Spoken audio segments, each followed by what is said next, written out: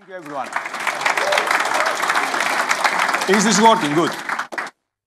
So, I've noticed something weird lately. You meet someone in real life, or you follow them on Twitter, and you find out their view on one particular topic, let's say the US election. And then, with relative accuracy, you can predict their views on a series on completely irrelevant topics. For example, you start talking about the election and they start telling about, well, there was this weird thing with the mailbox and basically the election was stolen. Okay. Then the discussion moves to the pandemic. And you almost already know what this guy is going to start talking about. He's going to start talking about experimental vaccine. He's going to start talking about Dr. Fauci. And again, that is very predictable. And the question is why? Why should it be that your view on the elections, based on your view on the elections, I would predict your take on the vaccines? And nowadays, we could also predict the take of this guy on the Russian-Ukraine war. They would say, well, Russia does wars, NATO does wars, we all do wars, it's basically the same. And this is not something which is specific to, let's say, right-wingers. Let's say in this country you talk to a Remainer, to someone who in the referendum in 2016 they voted Remain, and they tell you something like Brexit won because this country is institutionally racist or something like that. And then you move to a completely different topic, let's say gender pronouns, whether men can give birth, things like that. And again, you can predict what their opinion will be. But here's the most important thing. The most important thing is not what these people's views are. The most interesting thing for me is how they reached these views. And this is why this is important for us. Because we could be that guy. We make fun of that guy, but in other areas, we could be like that guy. And I know, because I've been that guy and I still am that person quite often. Because the most distinctive thing and the most interesting thing is, again, how these people reached this point of view. And mostly, they did not do it by seeing at the facts and saying, okay, how do I judge what is happening? How do I judge the pandemic or the war in Ukraine? What they mostly do is they look at other people. And the question is, what do other people think about this big event? And this could take two different directions. The one is, I look to people I like, to people I trust. And whatever they say, whatever my team, my group says, I go with that. What does Tucker Carlson tell me about the war? That's also my point of view. But there's something even weirder, which is I don't look to the people that I like, I look towards the people I don't like. So what does the woke mob think about Putin? Oh, they dislike Putin. But wait, the woke mob, they are wrong in every other thing under the sun. Therefore, my conclusion is Putin is not the worst guy. He doesn't endorse gender-neutral bathrooms. Therefore, he pisses off the woke. Therefore, maybe there's something to this guy. And this process of thinking has a name. This process of thinking where you view the world through the lenses of a group, and where you view yourself through the lenses of the group, is called tribalism. And what is happening with tribalism is that you give up, you elevate the group above your own judgment. So in a way, if you think about it, tribalism is a sacrifice. It's something that it's completely against your interests. And in a similar way, in the same way that you surrender your judgment to the group, it has an equivalent also in politics. This time you don't surrender your judgment, this time you surrender your whole life to the group. And I'm sure you can think of many examples. Socialism, National Socialism. So what collectivism is for politics in a way, tribalism is for the way we think. Because what they say is, there is something above your own thinking or above your own life that you have to submit to. So, for example, we need cannon fodders to invade Ukraine. Off you go and die for the country. but I don't want to die, and I don't agree with this war. It doesn't matter. You don't matter. The country is more important. Go and fight. But in tribalism, the treason is even bigger because you do it to yourself. You tell to yourself that, no, I will not take the responsibility to make up my own mind about what is happening in the world. In collectivism, though, at the end of the day, someone needs to give you the order, the marching order. Go there. Someone needs to represent the group. There has to be someone in the Kremlin, a Stalin or a Putin or someone who tells you, I decide what is good for the group, so you go there and you die. Similarly, in tribalism, at the end of the day, someone has to take the decision whether, for example, the vaccine is good, or whether, for example, Putin is a good guy or a bad guy. So what you do in tribalism, at the end of the day, is you let someone else think for you. Except that this is completely impossible. No one can think for you. In the same way that no one can lift weights for you. So if I say, for example, how am I going to make up my mind on what's happening in Ukraine? I'm going to watch the Yaron Brook show. I trust Yaron. He's a clever guy. So whatever Yaron says about Ukraine, that's going to be my take. This is the equivalent of saying, George is a fit guy. He's going to go tomorrow in the gym and lift the weights for me. He's going to do the work. So it's the same process. In a way, if you say someone else will think for me, it's like saying, I will not think. Now, don't get me wrong. I do watch Yaron shows. He's a clever guy. I learned so many things, but my antennas need to be high. I need to judge everything. Do I agree with this thing? And you can learn so many things from people. And, someone is fit and they put workout videos. I can see the video. But then I need to go on and put the work. And the same way, I need to go and put the thinking when I want to decide what is good and what is right and how to proceed in my life. So why do I talk about tribalism beyond the fact that I wrote a book on it? Because being a tribalist, you see firsthand what is the effect that it has on your life. And the effect is not only that you had the wrong views on politics. So I was a card-carrying Marxist-Leninist, and if you know something about Marxism-Leninism and about the Communist Party, the process is once the party decides, then you have to follow the judgment of the party. And this leads you to a very awkward and difficult position to be. For example, let's say, are we going to support this occupation? My judgment tells me, yes, we have to do it. The way I view the world tells me this is what we have to do. But the party has said something else. So now what I have to do is I have to close my eyes to reality, and I have to say I have to somehow persuade myself, despite my best judgment, that the party is right. And Ayn Rand has a name for this. What's the name where you see something but you have to close your eyes and give it up so that you make this made-up view of reality? This is evasion. And this is something which is very destructive for your mind. Again, not only in one area. So it's not that when I was a card-carrying tribalist, my politics sucked, but the rest of my life was good. Because thinking is a habit. And not thinking also becomes a habit. So when you follow the quote party line in politics, soon you're going to take decisions based on random things that have very little to do with reality on other areas. So I was also miserable in my personal life. I was also miserable in terms of other areas of my life. Because again, thinking is not a luxury. It's not like we're going to gather every few months and think, or we're going to have a soiree on Thursday night and we're going to think. Thinking is a necessity, and also it's a habit.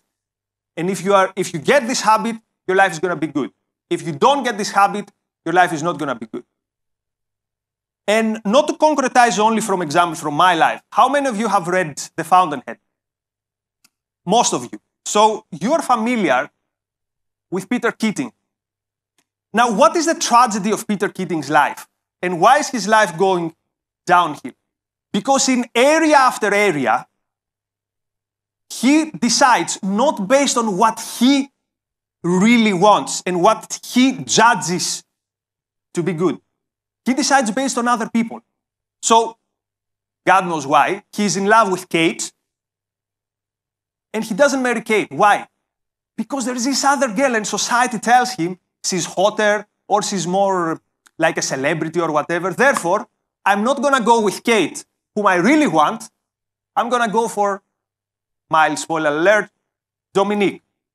Or his career. His judgment tells him, I want to be a painter. His heart tells him, I want to be a painter. And it's not like his heart tells me in a second. It's a conscious choice that he loves painting. But my mother told me and society tells me that there is no esteem in painting, therefore you have to be architect. And this literally destroys his life. So again, thinking is not a luxury. It's not what, we're intellectuals, we throw our scarf behind us and we're going to do some thinking. Unfortunately, this is how it's portrayed today. But no, at the very end, it's a very, very important issue of life and death. Literally of life and death. So the last point I want to cover is, since we all are nodding that, tribalism is bad, thinking based on the group and on other people is bad, why do we do it? Why do I still do it in many areas, and why do so many people do it? Because it's the easy option. It's the default option. It's the option that can sometimes make you feel that you're part of a community. Like we're all going to hate the woke together. Therefore, now I'm part of something bigger than myself. But this is something which is wrong. Because if the community is a community of people who think like you, i.e. who don't think, and they just look at one another in terms of, okay, what are we going to do? And they don't think for themselves, why do you need this community? It's like a community of zeros. And then you add yourself another zero, so 0 plus 0 equals 0. But you might say, I'm going to join a community of clever people, and I'm going to do whatever they tell me. So I could say I'm going to be an objectivist, and I'll do whatever Onkar tells me. I trust Onkar. I'm not going to do my own thinking. So there are still two problems, though, with this. First, what do I have to offer in that community? I'm a freeloader. So I don't join this community as an epistemological equal, that I'm going to do my own thing and I'll offer something to this community. But even worse in a way for myself, what do I do to my navigating instrument? I'm destroying it. It atrophies. I'm not using it.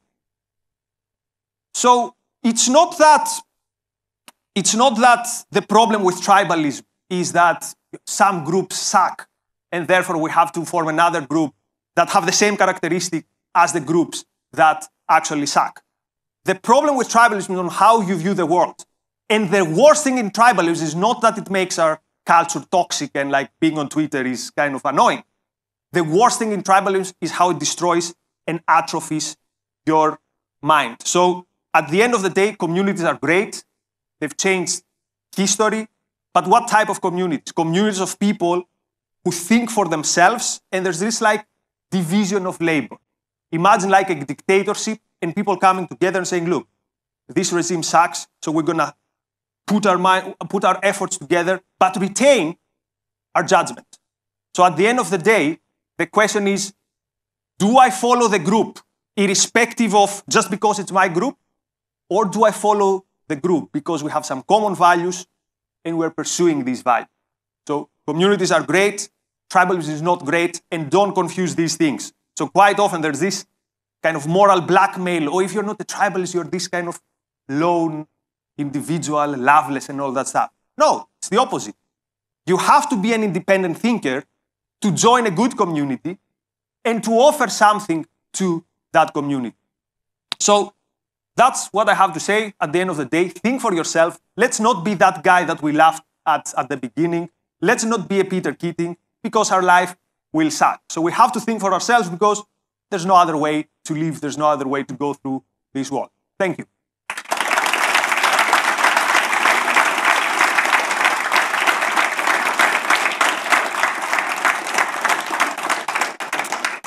So we have like 25 minutes for questions.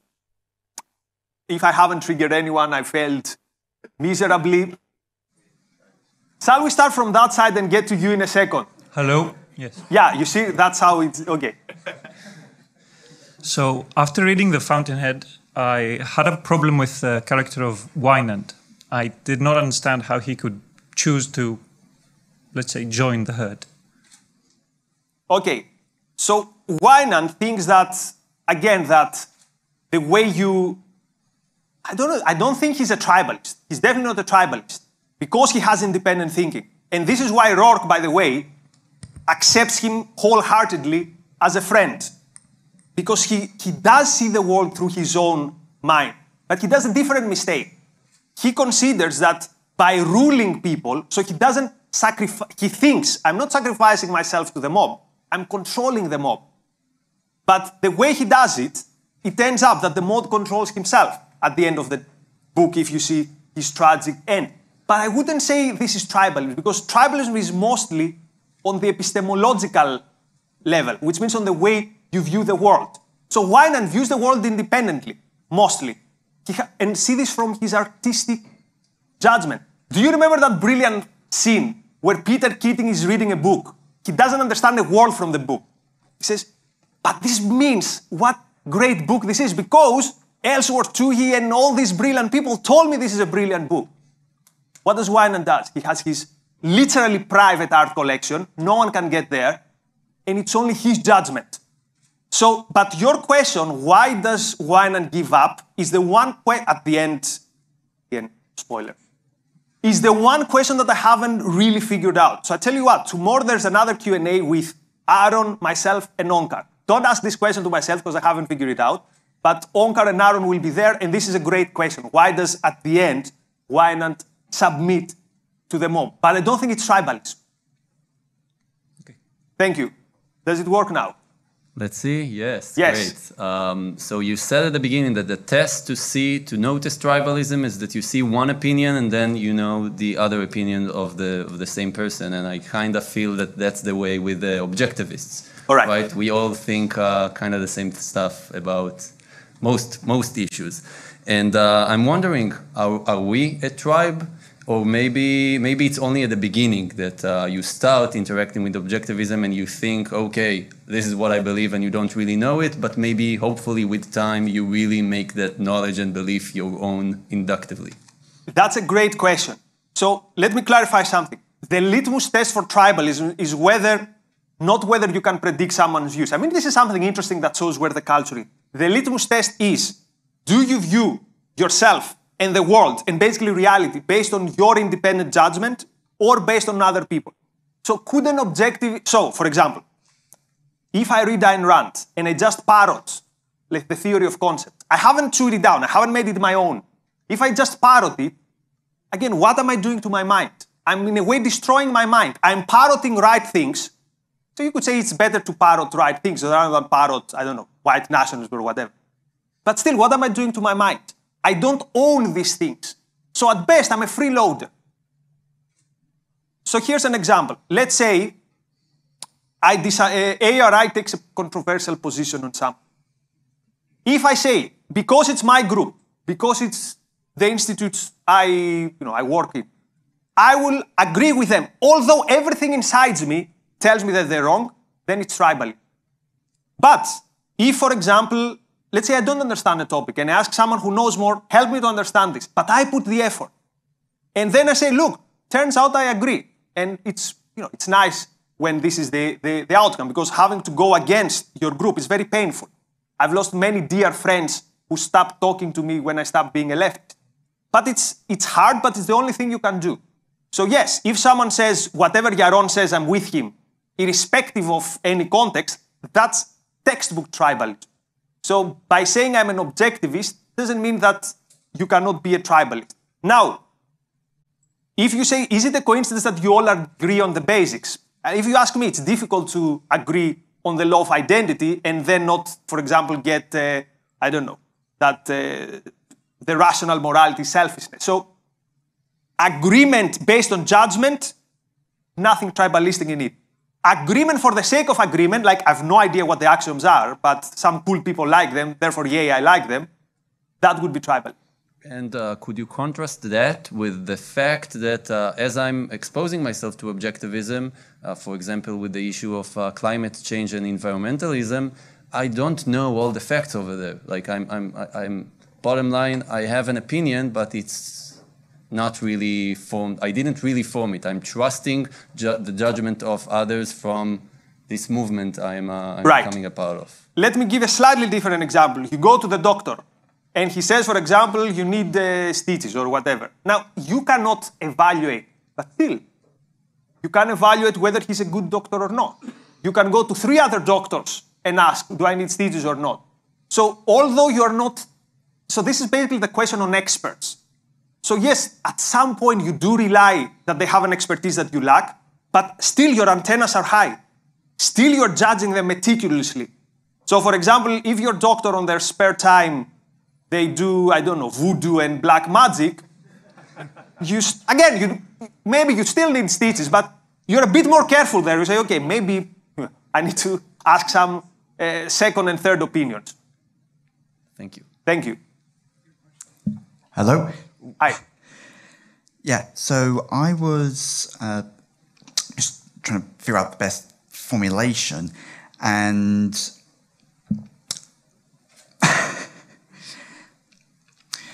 so what would be the best way to, so let's say you've come across a subject which you've never really heard of before, so it's something in quantum astrophysics, for example, and you know absolutely nothing about. What would be the best type of position as you're sort of trying to learn it, and you know of some experts, but you don't really know enough about the field to actually say whether they're good or not? What would be the best type of position to take? Right. So it would depend also to how important this topic is. So for example, to astrophysics, don't really care. When it comes, though, for example, to the pandemic, there was a time, right, last February, where we didn't know, 2 years February now, we didn't know, but at the same time, you have to form an opinion because, for example, do I travel? Or do I lock myself at home?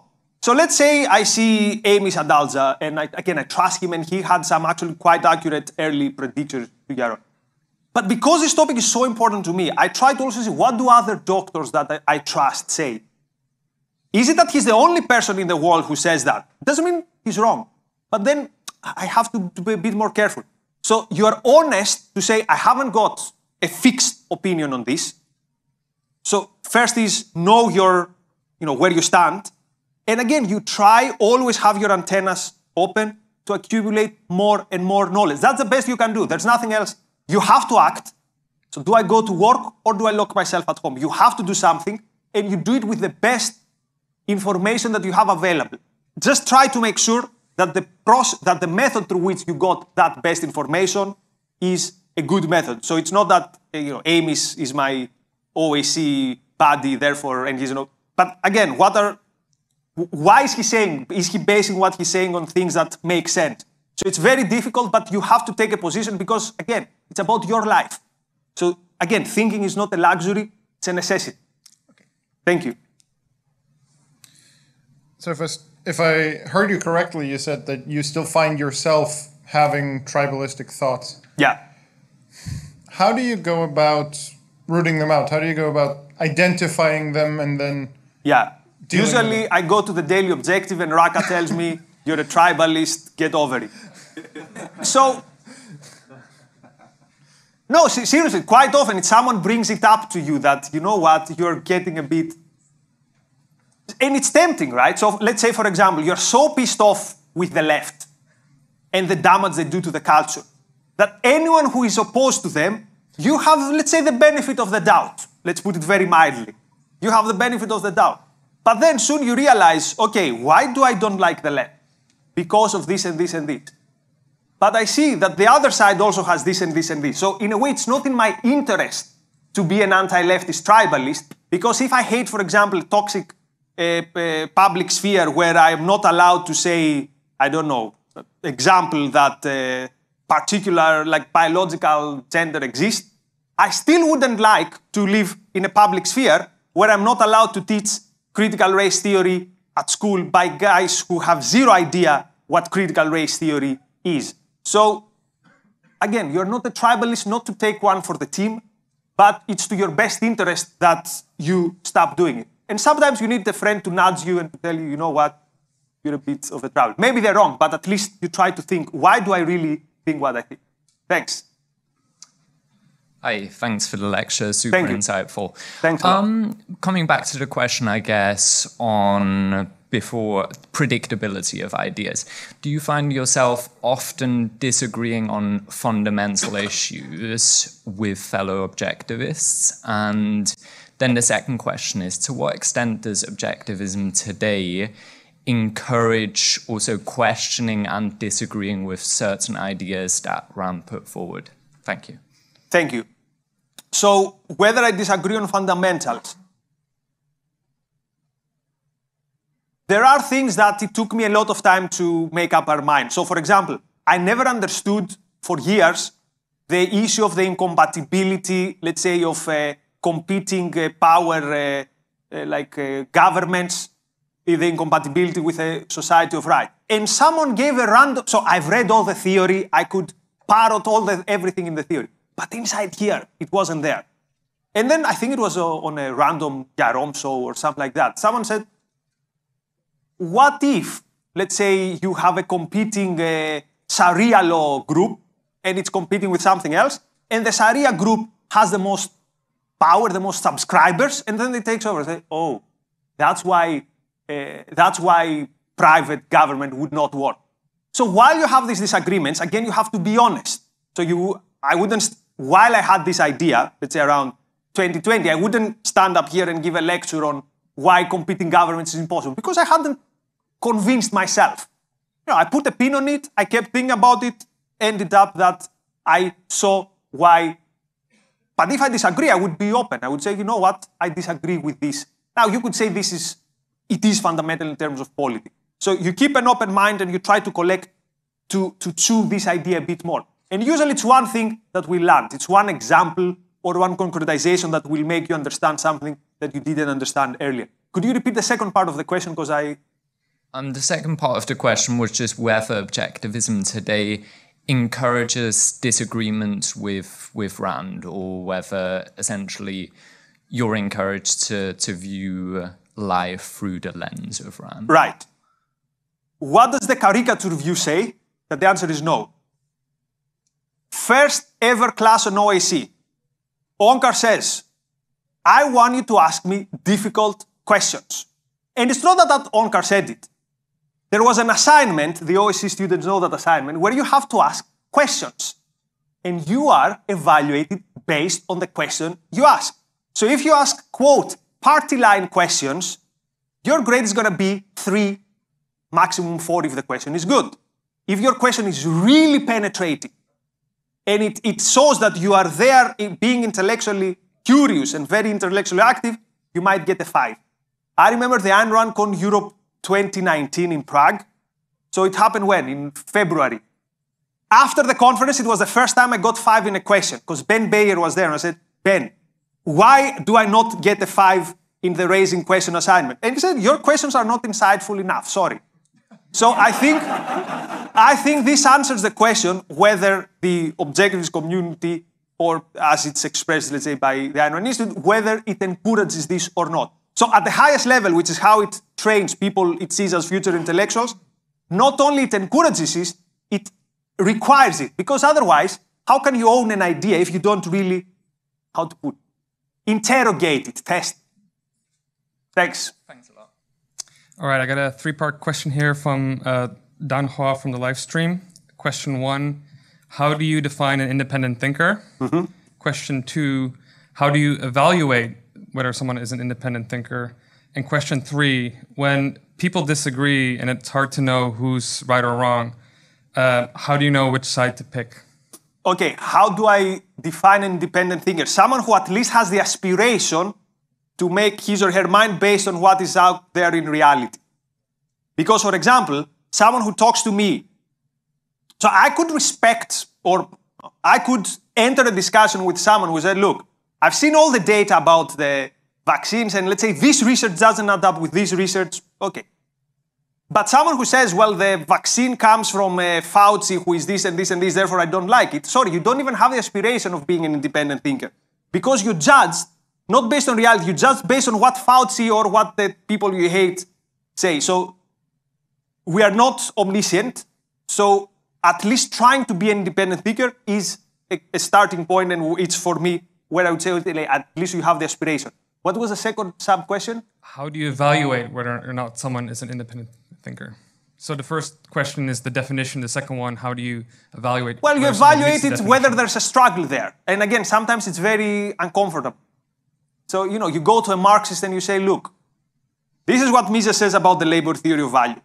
This is what reality says about the labor theory of value.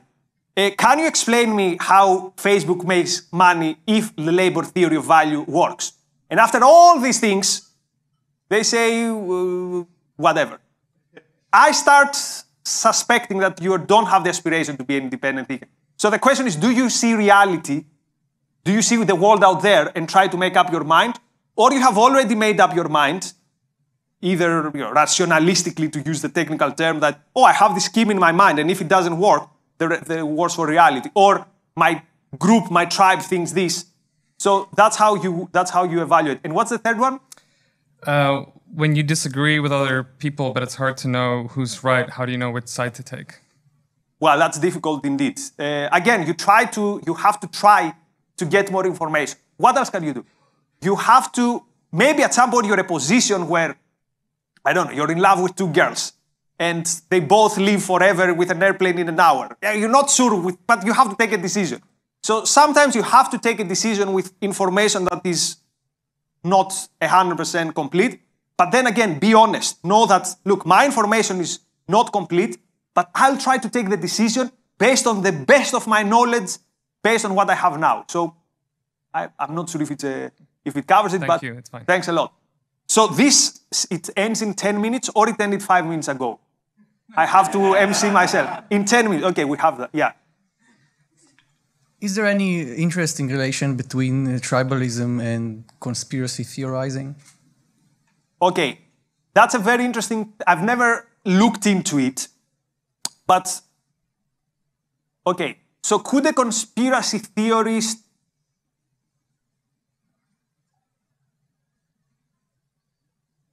So let's say someone has a theory. It's not a conspiracy theory yet. So you ask them, what is the process through which you reach that theory? And if the process is the people I hate are always wrong, therefore they're wrong again, or they're always up to something, or particularly if they use the terms they. No, they always act. So who is they? Like, what are they doing? So I wouldn't be surprised if people who follow conspiracy theories, they follow them because they hate so much, quote, the establishment, that, again, in a way rationalistically, right, deductively, the establishment has to be wrong. There's this new virus. Oh, the dots fit. The virus is created by the establishment that I so much hate. So, again, the problem with the conspiracy theory is not so much whether you're right or wrong, it's how did you reach that theory. So you can have a dissenting theory which doesn't live, which we wouldn't call it conspiracy theory. But are you ready to test it out? So, for example, you're a 9/11 truthies, how was it called? If you bring them to them, here's Osama bin Laden, and he says to you that I did it, and you're like, still not persuaded. Yeah, then you have faith, or you are, it's in a different level. It's not the level that you came up, it's not even a theory, if it's at the level of faith. So tribalism epistemologically is saying my tribe right or wrong. It's saying, yes, yeah, sorry, continue, yeah. The conspiracy theorist is more individualistic in the false sense, right? He prefers his own kind of unbased beliefs and... Okay, that brings an interesting topic. Is a contrarian, let's say, an individualist? I would say a contrarian is a tribalist from the other side. Precisely. Because the party liner says, I don't look to reality, I look to my group, and I agree with the group. The contrarian says, I don't look at reality, I look to the majority, and immediately I disagree with the majority. So in both cases, you don't look reality, you look other people. So and this is a formulation I got from Greg Salmieri, think about tribalism as not reality first, other people first. Thanks. So this is another question about objectivism and blind faith. So everyone who reaches some level of popularity will be parroted by other people. They will copy and paste like Yaron Brooks' argument, Alex Epstein talking point. So is this a good thing? If we see in Twitter like people copying and pasting Yaron Brook arguments or Alex Epstein talk points, should we oh yes, that's a good thing, but is that a bad thing? Or like if some right-wing politicians steals points from Yaron Brook, like he says the Turning Point USA people do, like is that a good thing? Is that a bad thing? All right, that's a good question. So I have in my laptop an 18 pages Word document which is called Don Watkins Writing Tips. I'm using them all the time whenever I write something. But again, the point is, I've judged that his writing, the way he approaches writing is better than the way I approach writing. But again, I'm not just, he uses this example, I'm throwing this example. If I do this, I'm not going to be good. Imagine if I go to Twitter and I start posting whatever Alex says. Again, I'm parroting and people will see into it. Now, if you recognize that Alex Epstein in communication has, I don't want to call it a talent because he has worked on it, but let's say has an ability, a skill set that far supersedes mine. So I will try to learn and take things that work and put it in my context. And actually we do this, for example, Yaron Brook, I'm lucky enough, he gives public speaking workshops for ARI staff members. Obviously, I'm taking this, it would be impossible not to sound a bit like Yaron when I've consumed his material forever and when he's like my public speaking teacher. But again, if I just parrot what he's doing, people are not going to like it. So you recognize, you have something there, Yaron, that I'm lucky. So I'll try to become better. And by trying to become better, I make it more mine, and more mine, and more mine. So that's how I would see it. But if right-wingers, like conservatives, people that aren't objectivists, just like you see them really parrot, not think about it, and copy-paste Alex Epstein quotes, do you think it's a good development? It's about how should we see it? Okay, so if we are 8 minutes away, let's say, from going to the gulags, and by pasting the Alex tweets saves us for another 2 months, I would say, okay, that I see how there's some short-term gain. But think about it this way. How many conservatives were parroting our free speech slogan, so to speak, and then a year later, they want to regulate Twitter or whatever. So it means they didn't really own them. So if you consider it a victory in some political, tactical sense, maybe it makes sense sometimes, but most of the times it's going to come back and bite you because they haven't made these ideas really their own. Thank you. Thank you very much.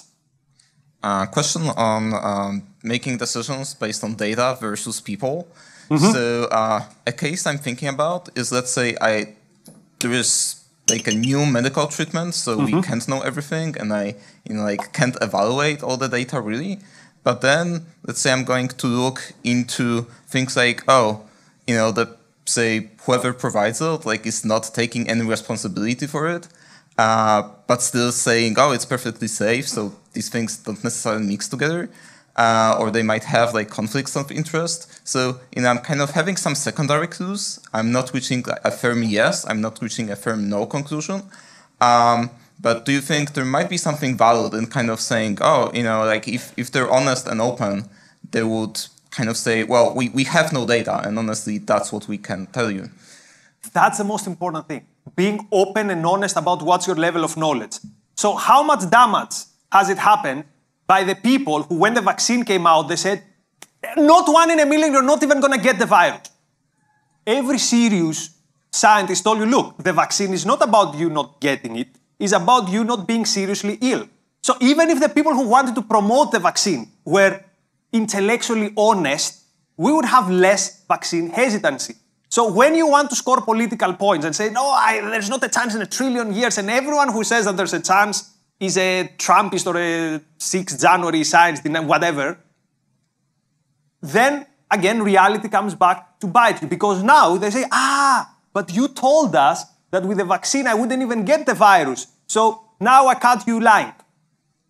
But again, you have to evaluate also that person. Do they want to have a, how it's called, get one on you? Or do they actually trying to understand? Because if they're running victory laps that the vaccine doesn't work, and they're actually happy about it, something is weird happening there. Like if you're so happy that Fauci was wrong, that you'd rather the vaccine not work, yeah, this is, talk about, I don't know, premise of death, or I don't know how Rand would put it. But that's. Thank you. Thank you. Marek, yes, probably last question, but let's see. In an objectivist discussion group I'm in, there's a man who is not an objectivist, but he wants to learn more about the philosophy. And he's really struggling. He wants to know why, if objectivists consistently apply the philosophy, we don't all agree on politics and we don't all vote for the same candidate. And we could not come up with an answer that satisfied him. And we talked about, like, there's a lot of variables, politics is a moving target. What would you say to him? I would say to him, why do you expect an authority to tell you this or this? So the whole point is, no, you think for yourself. So the fact that, let's say, Nikos and Razi disagree on this topic, okay, we're not authority. Let's say it was, remember there was this discussion between Leonard Peikoff and Yaron Brook on immigration. So if someone says, well, I don't like objectives because it doesn't tell me what to think on immigration, well, you're making the whole objective thing wrong. You're expecting an authority to think for you. So I would tell this guy, look, do you want someone to think for you? Because then you're doing it wrong. It's one thing to say, help me understand something. So there have been issues that I find it frustrating that I cannot really understand why. And I gave the example of competing governments that for years I couldn't figure it out. And I'm sure there are still issues that I can't figure out. So this is okay. This is perfectly fine. But again, how are you trying to solve it? Are you trying to solve it by gaining more knowledge, more information, or more insights? You can say to someone, please give me another example. Help me to see it from an angle that I haven't seen it before. Or do you say, please someone give me the answer so I give up the responsibility of thinking? So that way, if you want to give up the responsibility of thinking, it's, I want to give up the responsibility for my whole autonomy, for my whole life, basically. Thank you. Thank you. By the way, if you liked all these things, I've written a book on tribalism. It's called Identity Politics and Tribalism, The New Culture War, so you can get it on Kindle or on Amazon. And thanks so much for your attention and your questions. Thanks a lot.